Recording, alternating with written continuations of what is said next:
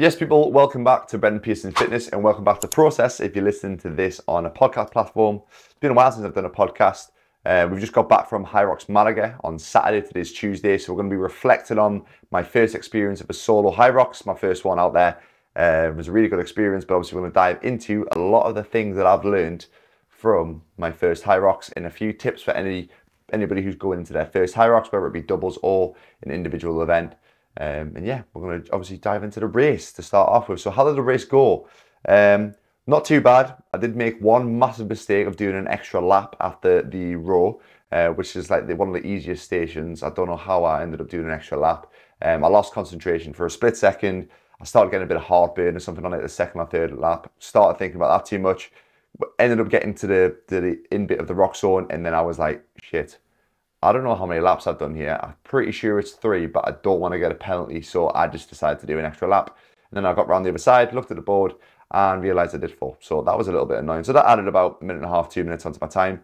But anyway, overall, finished 38th in the men's open with a time of 1 hour, 8 minutes and 10 seconds. Obviously, I didn't get a penalty, but I did the extra lap, which is a bit annoying. I came 4th in my age group, which is extra annoying because I could have potentially came maybe with my time definitely 3rd, maybe 2nd, but you live and you learn. First experience, it's one of those things. Can't really blame anybody else but myself. Anyway, moving on to the race. Apart from that, how did it go? I think it went well. It was a lot harder than any sort of simulation that I had done at the gym. Way harder. Legs felt a lot heavier. The machines didn't feel too bad. The sleds were a little bit heavier. I would probably say what I expected. I heard a lot of things about the sleds being heavier, so when I was training, I was always putting a little bit more weight on the sleds just to get used to it.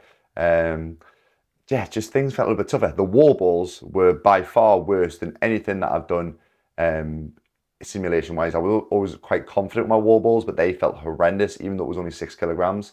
I managed to do them unbroken, but there was a few little kind of catch my breath. I need like 1 or 2 seconds, so I didn't drop the ball. But yeah, they were a lot harder. Anyway, in terms of my race itself, the good thing about Hyrox is once you do your first race, I don't know if you can see if you're watching this on YouTube, you get a breakdown of all your splits in terms of your runs and your stations. So that's really good. Good thing about it, you can identify all of the areas that you're weaker at. You can look at the times where you've lost time, the stations you've lost time, the runs you've lost time, and kind of pick and see which areas you need to work on. So in terms of the start off, when you go into the start line, coming out of it, it's a big crowd, especially in the open. There's a lot of elbows getting thrown around. People are trying to get to the front. So just expect that. Expect a little bit of a push and shove. Your first run, obviously, people go out flying at the blocks. I went out in 3 minutes 44, which wasn't super fast by any means compared to some people, but it was a pace that I know I could maintain, and it wasn't too hard, sorry. So don't absolutely burn yourself out on the first lap unless you're a confident runner and you know you can do that. Because then you know you're going into the Ski-Erg, which isn't a bad station to start off with. So 3 minutes 44 on there. Then the Ski-Erg, I did it in 3 minutes 43. So Ski-Erg, because I'm tall, I'm 6'5", it's one of my stronger areas. So I was first overall in the open on that. So I came out that pretty fresh. I think I averaged on the ski about a 147, 148, 500 meter pace. So not too bad. Run 2, pace dropped a little bit, 417. So it wasn't too much of a bad run. Going into the sled push, I think I was about 3rd or 4th at this point. Did that in 2 minutes and 7 seconds. 15th overall on there. Then the 3rd run, 4 minutes 52. So you can see my runs are slowly stopping down. Coming out of that sled push, your legs are heavy. It does feel like you've got 2 packs of sand in your legs. You can't quite move, but the best thing to do is just keep those legs going. That first lap's going to be tough. The rock zone's going to be tough, but you'll find you gradually almost recover. Obviously, if you've practiced it in training, you'll kind of know that feeling after the sleds. So if you haven't already practiced doing any sort of compromised running with the sleds or even just any sort of leg movement, definitely get some practice in because it'll hit you like a ton of bricks. But just keep those legs moving. Going into the sled pull, I came 2nd overall on that, 2 minutes 24 seconds. Big tip for this one, use the box. Make sure you're reaching forward. So the technique that I used was go to the front, I'll go the rope between my legs, right at the front of the box, reach as far forward as you can. Big almost deadlift, so it's almost like a deadlift sort of high pull. Pull backwards, use the full length of the box, keep stepping backwards, and pull the rope as you're stepping backwards. Obviously, not everybody might not have the strength for that, but if you are someone who's quite strong, make sure you're almost moving like you're doing a deadlift and pulling at the same time to get as much pull as possible. Obviously, when you go to the pro weights, I've seen a lot of the pros literally are just deadlifting it and dragging it and pulling because the weight's that heavy. You can't almost pull with your arms. So just adjust the technique to whatever your strengths are. For me, I went to the front of the box, pull, and then also use my arms to pull backwards.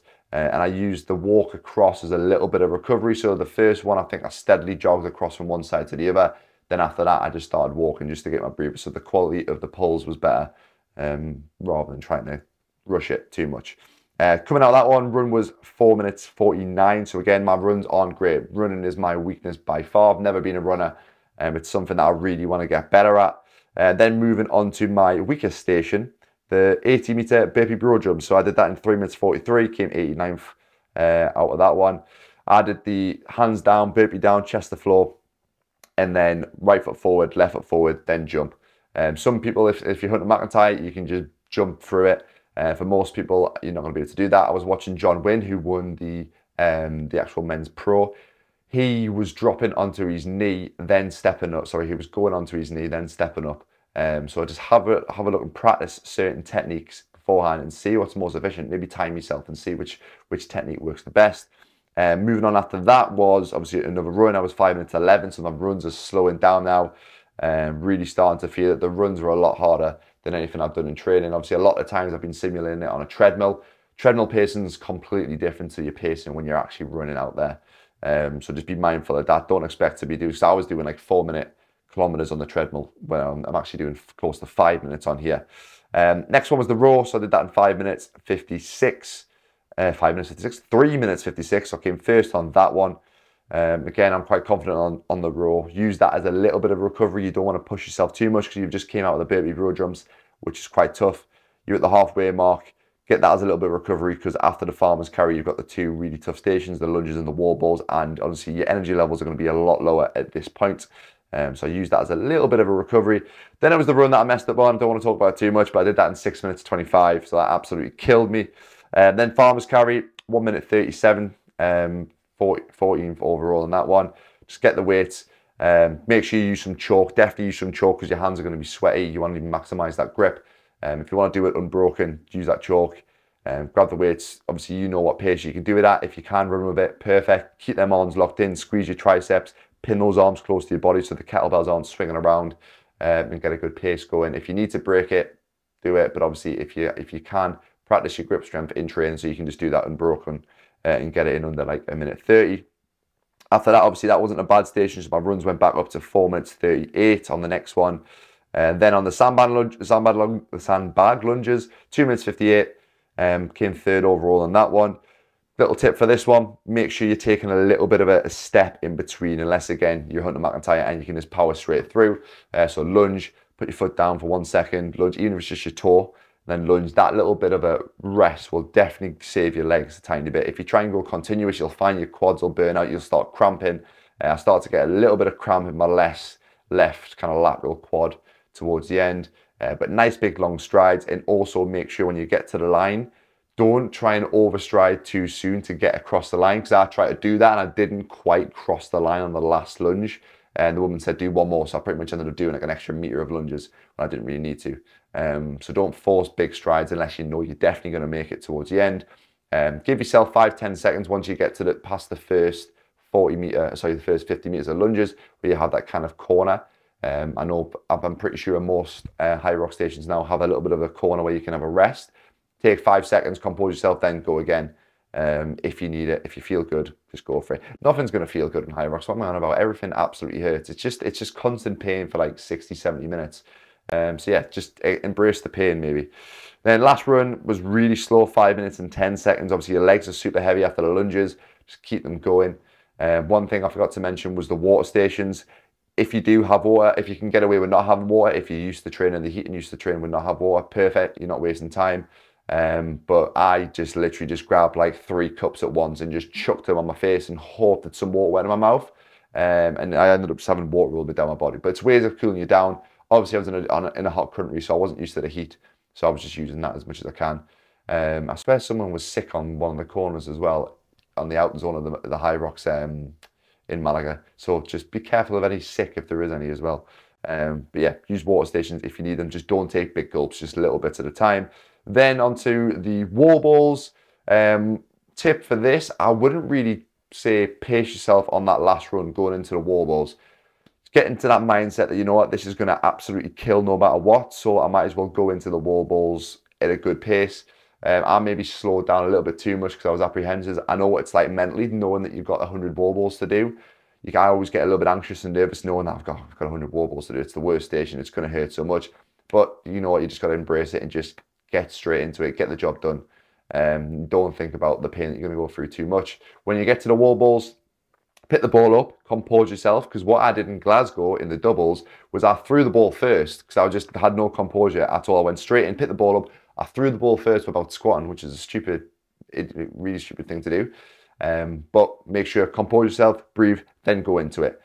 Just get the timing, get used to what sort of setup the wobbles are. I know they're different in different countries. In Spain, in Malaga, they had quite a wobbly sort of board, like target to aim towards. So just get used to it, get your position, because for the first rep, you might start too close, you might start too far away. That first rebound off the wall balls is going to be a time for you to judge and kind of see how far away you need to be. So just be careful that you don't smack yourself in the face straight away. With the wall balls, just make sure you're using a little bit of leg drive to drive up as well. Don't just burn out your shoulders. Don't squat, stand up, then throw it. Make sure you're using a little bit of leg drive to push up. I kind of alternated. So for the first 50-ish wall balls, I used a little bit of leg drive, and my legs really started to burn out. But lucky for myself, because I'm a little bit taller and it was 6 kilograms, so my upper body's quite strong, I ended up just kind of using my upper body a little bit more to give my legs a bit of a break. Always keep speaking to the judge just to know how many reps you want, because I thought I was on 50 when actually I was on 40 at one point. So yeah, this is my counting and one of the areas I need to work on. So always just keep speaking to the judge and he'll tell you. Even if you're a Brit in a foreign country, they are quite good at communicating with you, and just keep pushing. It's going to hurt. Just keep on counting backwards. Once you get the 50, break it up into sets of 5 in your head or sets of 10 in your head. That makes it mentally a little bit easier. You just got to push. But like I said, the wall balls were horrendous. And then you just stumbled across the line and I absolutely collapsed. I was in agony after it. Way worse than any simulation I've done. My time was worse than any simulation I've done, but obviously it's just a new experience, and you don't know how well you're going to do in the actual race until you actually do one. So overall, like I said, 1 hour, 8 minutes, 10 seconds, extra lap, which was annoying. Run total time, 39 minutes and 2 seconds, not great. I came 308th overall on that, which is really bad. And then rock zone time was 4 minutes 40, which is 191st. So my rock zone time was quite slow. So it's an area I obviously need to work on, is my transition. So like I said, for the first Hyrox, first tip I would say is enjoy it. Don't put too much pressure on yourself, which I did, and just kind of go into it. Obviously prep the way that you should really, that you know works, in terms of nutrition and stuff, which I'm obviously going to dive into. But it's a learning curve. The first one is about identifying your weaknesses, the areas that you need to work on, and don't stress too much about tactics and stuff, because you'll end up figuring it out after that first Hyrox. So the first Hyrox is a learning curve. And then obviously you can look back through your times and identify your weaknesses. Now, some of the other things that I have learned in Hyrox. Nutrition. I don't know why I paused those there. Nutrition is the big thing. So obviously, because it was in a different country, it was almost like a little bit of a holiday, and I needed to try and change my mindset a little bit better from the day before that I wasn't on holiday. So obviously we flew on the Friday, I was competing on the Saturday. Didn't eat anything until I got there, which is a smart idea if you're flying the day before. Try not to eat a big breakfast at the airport, because your body doesn't digest food very well when we're on airplanes. So I just fasted until we got to Malaga. I had like a protein flapjack that I had in my bag at the airport, which was about 11 o'clock. Then we went to the hotel. The food that I chose, because I was starving, I didn't really make good choices with food nutrition-wise the day before. That was one thing that massively let me down. So I ended up having a chicken, club sandwich with chips and some fruit, which wasn't very good. It's heavy. You want to stick to meals that you've been having in the UK or wherever, even if you're competing in the UK. Just stick to the meals that you've always been having, because your body, you first of all know that it's going to digest nice and easy, and your body knows what you're having, rather than having something that's a little bit out of your usual routine. And obviously you don't want anything so high in fat like I did, which was a little bit too greasy. So that was my own fault. You want to keep foods that are easily going to be digestible, carbohydrates, some nice simple carbohydrate source, pasta, potatoes, oats, rice, bread, bagels, whatever sits with you. Protein sources, keep them nice and lean. You don't want too much fat in your system. Fat slows the rate of absorption and digestion down. If you're going to have a little bit of fat, make it something that's good quality, like from an oily fish, like from avocado, some nuts, whatever sits well with you. So 85% dark chocolate, things that are going to work well.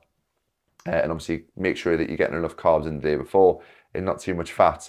Then in the evening meal, I messed up because we went to a restaurant that didn't have any English on the menu. So make sure if you are taking Hyrox a little bit more serious that you plan your meals beforehand, plan the restaurants you're going to go to so you know what's on the menu or you know what you're having. We went to a restaurant, which was great.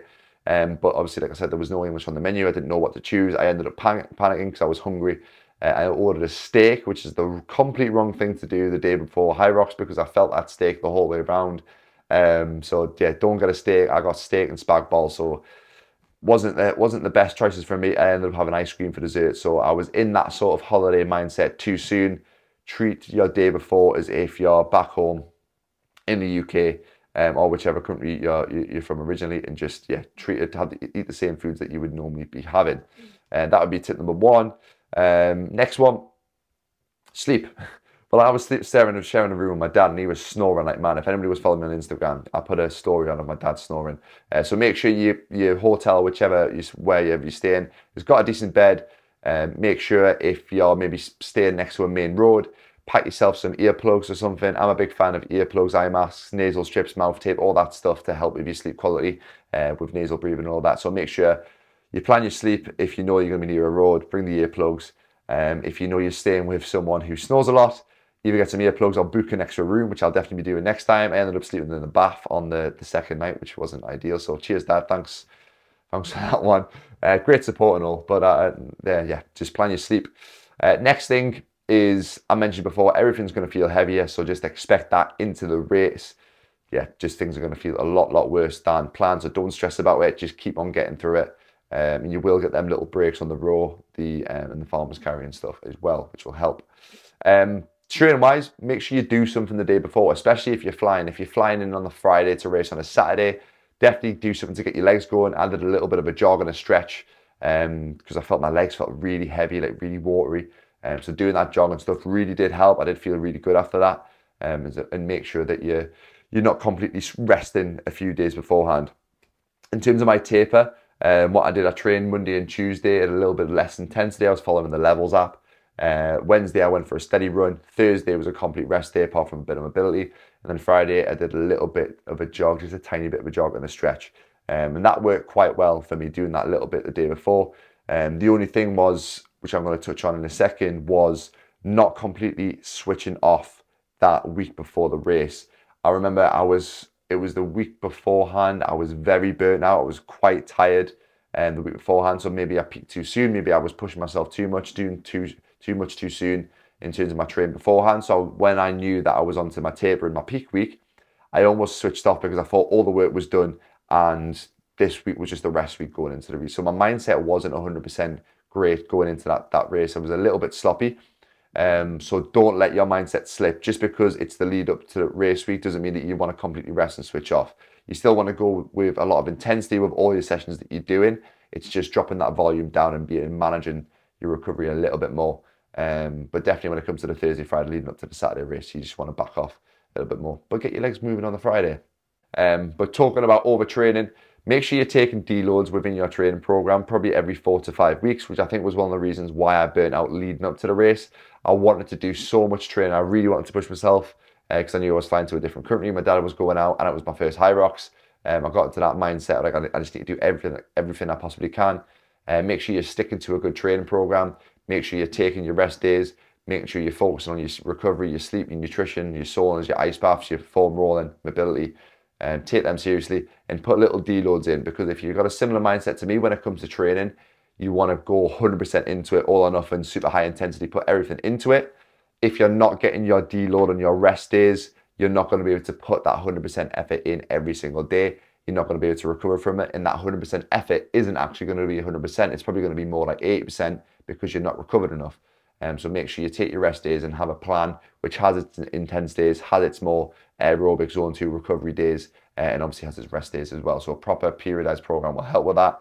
So I ended up burning out like 4 weeks out from the race. I don't know if it was COVID, but I ended up getting very unwell for a few days. I had to take 3 days off just purely because I think I was burnt out way too soon. I know the week prior to that, I had a 10K time trial, which absolutely wrote me off. And then I had a really intense session on the Wednesday, and I think I did a Hyrox sim on the Friday. So my sessions just were too intense. I was pushing it too much. So yeah, just a lesson learned. That's all it is. And like I mentioned, the first thing that I said was just enjoy the experience. Hyrox is an amazing sport. The feeling afterwards is amazing. The whole setup of everything is brilliant. I can see the sport really, really growing. So if it's your first Hyrox, just enjoy it. Obviously, work really hard leading up to it. You'll learn a lot from that first experience, from your training, from the nutrition setup, from the lead up to the race, from what to do on race day, from your split times, your running times, and kind of how you feel afterwards. You're going to feel horrendous, but amazing afterwards. You're going to be absolutely knackered. Your adrenaline's going to be super high. You're going to feel anxious as anything when they play that start music at the start line. Your heart's going to be going, but just enjoy the experience and learn from there. And then you'll be so eager. I'm so keen to get back out there and do another solo. But we've got Manchester in 5 weeks' time, World Championships. Me and Marcus are going to be competing in the doubles. So really looking forward to that. That'll be a fun weekend. So I've learned my lessons nutrition-wise beforehand. But make sure you celebrate yourself afterwards, because if you've been training for 16 weeks, 12 weeks, whatever it's been leading up to a race, make sure you celebrate your achievements, because you've worked really hard and you've just done something amazing, which is one of the most brutal workouts that you could possibly do, which is a Hyrox. But yeah, I feel like I've rambled absolutely loads in this video. Hopefully you've kind of picked up some tips and tricks from my experience. One thing that I did forget to mention, make sure you look at the board and count your laps properly. Obviously, if you're doing something like a 3-lapper, which Malaga was, make sure you look at the board, because the board does really help. I didn't think it was going to help me out as much, but once I made that mistake of doing too many laps, I was constantly looking at the board. And if you do have enough time to look, see your name, see how many laps you're doing, or you've done, and where you need to be next. So make sure you look at the board. So that was the biggest takeaway for me. But yeah, enjoy the experience. Thank you very much for listening to me ramble for the last half an hour or whatever it's been. If anybody is interested in coaching, whether it is for Hyrox or if it is just for general strength and conditioning, getting in shape, I know obviously holidays are coming up, summer's coming up. I've got a few online coach spaces left. One-to-one personal training is very limited at the minute if you're in Newcastle, but still drop me a message anyway. I'll be happy to help someone out. Instagram, all the links and everything are going to be down below. This podcast is going to be time-stamped, so hopefully you can just skip back to the bits that maybe you want to listen to certain areas and any tips and stuff that you want to recap over. As always, share the podcast, share the YouTube if you can, if you really enjoyed it. If you didn't, message me and tell me what you didn't like about it. I'm always up for constructive criticism. And if anybody's at Hyrox Manchester, it'd be good to meet up. If anybody's going, drop me a message. I'm always open to saying hello to people and just chatting about things, yeah. But yeah, we'll see you in the next video, see you in the next podcast. Thank you very much for watching. Over and out.